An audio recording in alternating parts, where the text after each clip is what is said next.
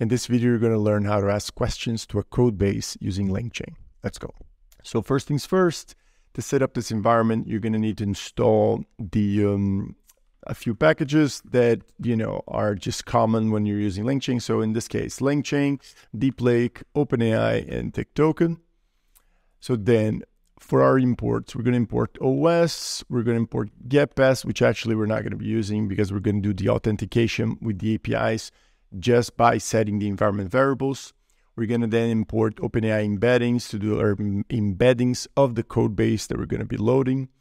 We're going to do the vectorization using Deep Lake, which is the approach they used in the documentation. Then you're going to set up your active loop token API key, which you can do by just going to the Deep Lake website, setting up an account, and acquiring your API key. Here, you could also set up your OpenAI API key. I already have mine as an environment variable in my system. And then we're going to load the embeddings for using the OpenAI embeddings class. Then what we're going to be doing is we're going to clone the repository that we're interested in. In this case, I'm cloning a repository called Motion Canvas, which is a TypeScript framework to generate animations through code. And I'm really interested in this framework because I'm learning how to code animations. But there are like a lot of things in this specific repo that are a bit confusing and a bit complicated. So even if you follow their actual tutorial. So what I'm doing here is I'm just going to see if LangChain maybe can help me through this question answering setup. Okay, so moving on, we're going to be loading all the files inside the repo. We're going to be using the text loader to do the loading of the text documents, which will be the files in the code base. We're going to set up the root directory as the directory that contains the code that we cloned. Then we're going to set up an empty list for storing the docs that we're going to load from the code base. Then we're going to loop through that code base, and for each of the files, we're going to try to load it with the text loader, and then append that, add that to our docs list, which will be a list with a bunch of document objects that will be the result of loading each file with this text loader. Then, if that doesn't work, we're going to set up an exception, and we're going to move on. All right, perfect. So now, after that, what we're going to be doing is, here I'm just making sure that the docs list is actually filled with documents. So I'm just printing the length of that list. In this case, I have 1,321 files that were loaded.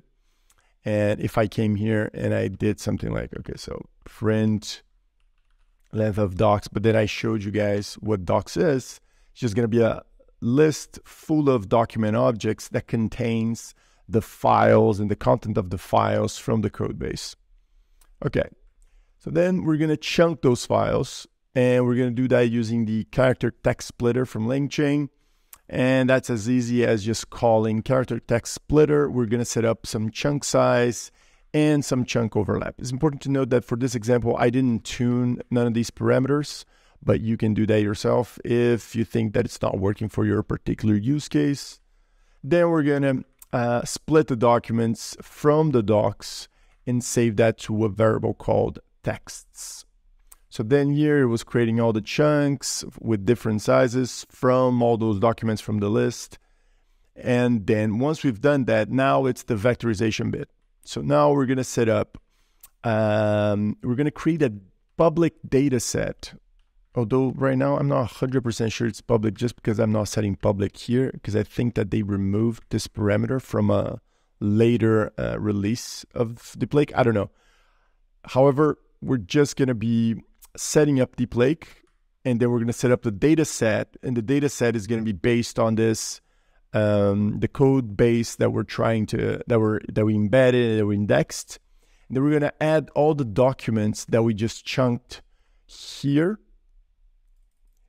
and that is pretty much it. That's pretty much what we got to do the vectorization part. So then it's going to be doing all the indexing. And once we are done, we can then access it. So now I'm accessing that database. And now here I'm accessing the database, and once we've accessed the database, it's going to print something like the dataset can be visualized in Jupyter Notebook, etc. This dataset was loaded successfully.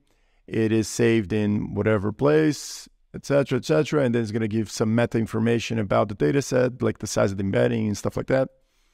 And now we can set up our retriever, which is going to be the thing that's going to allow us to ask questions to the Codebase. Right. So for the retriever, we can set up some search keyword arguments, like the distance metric, which in this case, if I'm not mistaken, this is cosine similarity. And then the number of things that it fetches, if I'm not mistaken, there's 100, and maximal marginal relevance, to be 100% honest, I'm not sure what it is. But okay, so this is, I think this pretty much that this will return the top 10K answers, and then from those, it will give the best one. I think it's something like that. Not 100% sure. Okay, but we set up these search keyword arguments for the retriever, and then we can now just set up the chat with OpenAI so that we can ask the questions and then just get the responses. So we're going to load chat OpenAI from the LangChain.chat models, and we're going to load the conversational retrieval chain from LangChain.chains. So we set up our model. In this case, I'm loading directly GPT-4. You could load GPT 3.5 Turbo like ChatGPT. It's up to you. And you see what works best for your case. And then we're going to set up the conversational retrieval chain. And then we're going to call the from LLM method, and we're going to feed that model that we just loaded here and the retriever that we just set up in the previous cell right here. So now with this, we have all we need to start querying the Codebase. So I'm going to set up a list with all the questions that I have for the Codebase. In this case, I just ask two simple questions like how to create an animation of a moving square in Motion Canvas, and what are the core components to create an animation in Motion Canvas.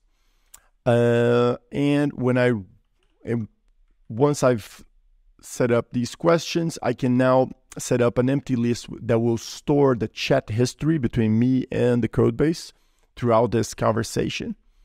And then for each question in my questions list, I'm going to query the database. I'm going to query that retriever chain.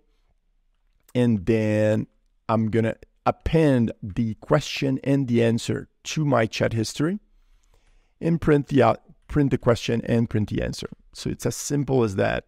And now I can run this and get the response. So sometimes it takes a little bit to load, to run.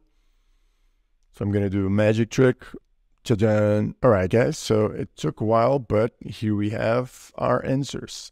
So it went as far as output the entire code that I need to do what I wanted to do in Motion Canvas for my first question.